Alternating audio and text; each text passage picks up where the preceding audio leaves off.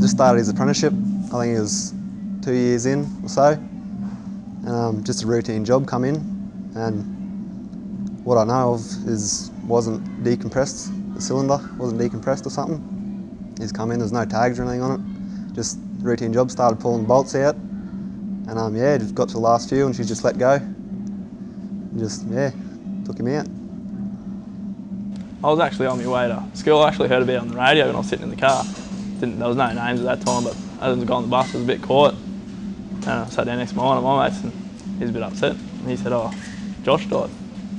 I said, "Oh, you can't be for real." And then, yeah, and then he just said, it just suddenly sunk in, and you just think, oh, how could that happen? His mum's boyfriend come down and told me, and I told him, I thought he was joking, and he goes, "No, I'm serious." So I was just sitting there, just looking out the window thinking, you know, why Josh?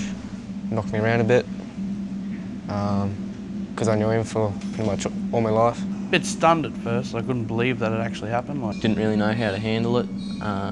Someone so close to you, so young.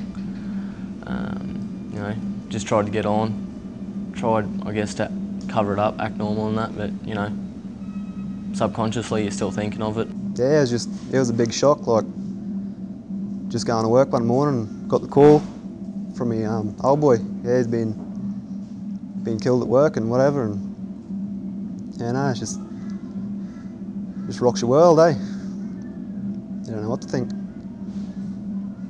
Do anything for his mates, really, if you asked him.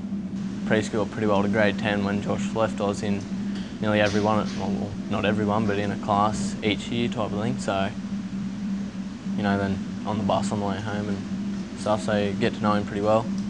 Yeah, known him since we started school. We all started school together, same place, and yeah, so yeah, I've known him a long time. Yeah, going fella, just loved his cars, like do anything what he was feeling. Just a good fella to hang around with. Always there to help you out, help a mate out and that. I just thought it was a big shock to be just having to one of your mates. You hear it happen to everyone else and you think, oh, must have been doing something wrong, but when it's one of your mates, it's a lot different. Takes it in, hey, just takes it out of you. Makes you step back and think a bit about what you're doing and that. Like, it can just happen to anyone. I'm doing the same thing or similar thing to what Josh was doing.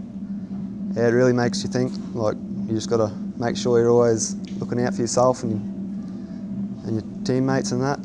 Just make sure nothing's going to go wrong. Just check and double check. If you don't know, you just got to ask someone.